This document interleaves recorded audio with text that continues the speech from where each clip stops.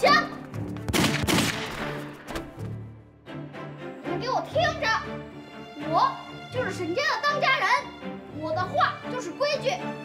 你们要是规规矩矩的，我们沈家在救人；要是不规矩，我就下令开枪杀人。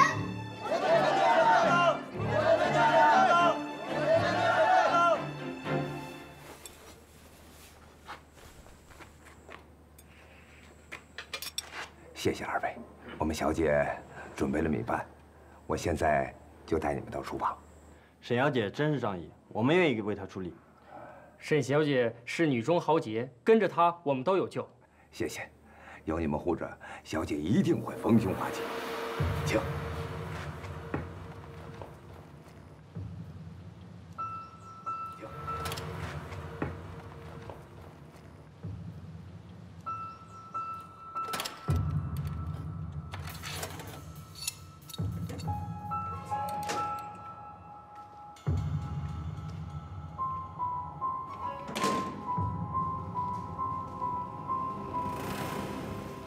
何平安，跟我走吧。我跟刘主任已经详谈清楚了，我要留在这里，等日本人来找我。那就跟我走。我要说多少次你才明白？我得留在这里，我得求日本人救小猴子和乡里。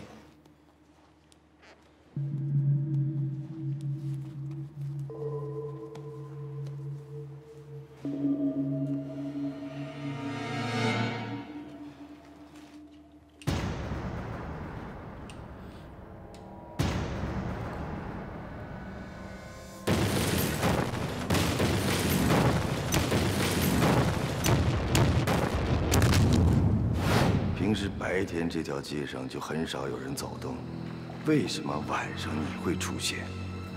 你有什么目的？我没有目的。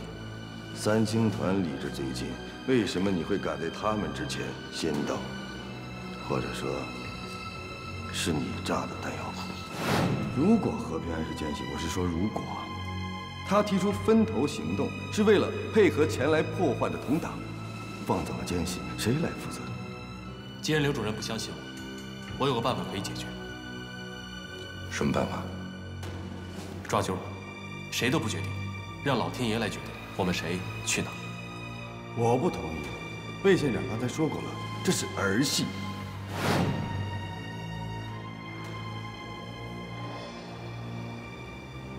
原来你……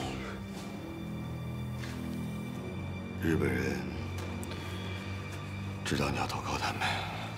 城里的负责人想见你，我带你去。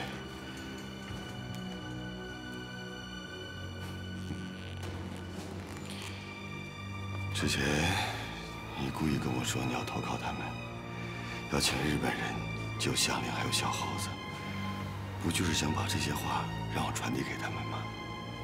其实你早就知道我是汉奸了，对吗？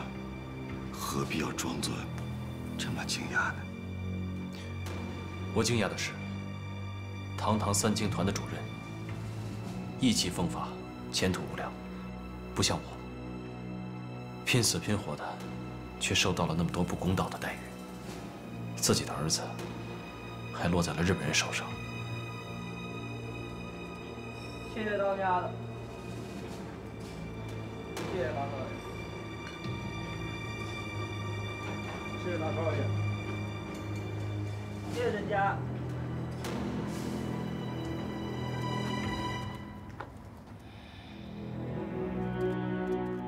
这都是省家给大家的粮食，大家千万不能忘了省家的大恩大德啊！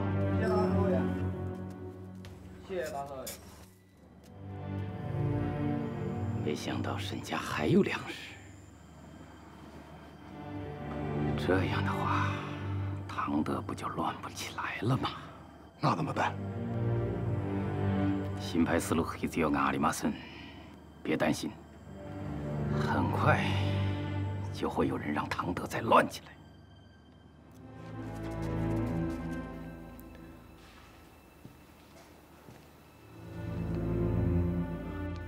是不是因为他们抓住了你的把柄，在你身上留下印记，要挟你不能后悔？是，也不完全是。多少次我面对于市长，还有魏县长，我都想自首，可是我没有。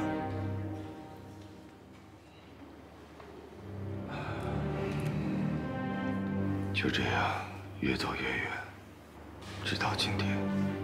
日本人除了那幅城防图，还有什么别的东西？要你杀一个人。谁？于市长、柴参谋长、魏县长，他们3个人其中一个。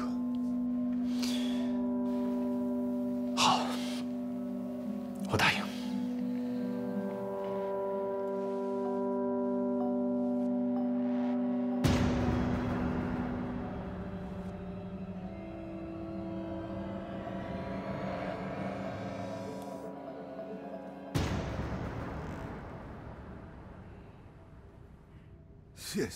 谢谢沈小姐。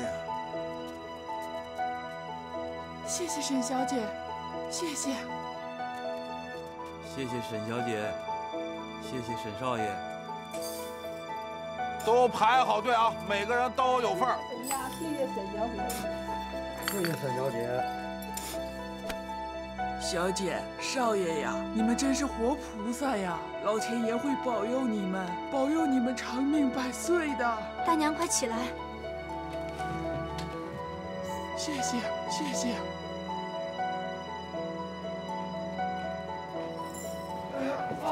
哎，老乡，你怎么了？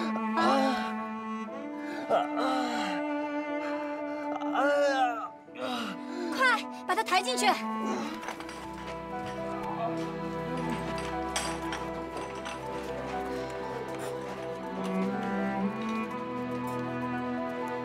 许文，盯紧点儿。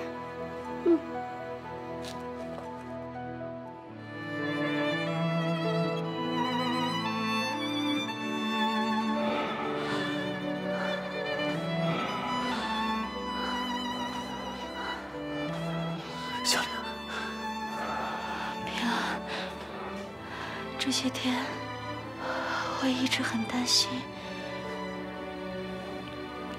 我担心你会恨我。我恨你。我知道，我那样做一定会让你很伤心。可我一直都很坚信你不是汉奸，但为了能够抓到真正的奸细，我不得不那样做。那天我说了很多让你伤心的话，其实我的心也都碎了。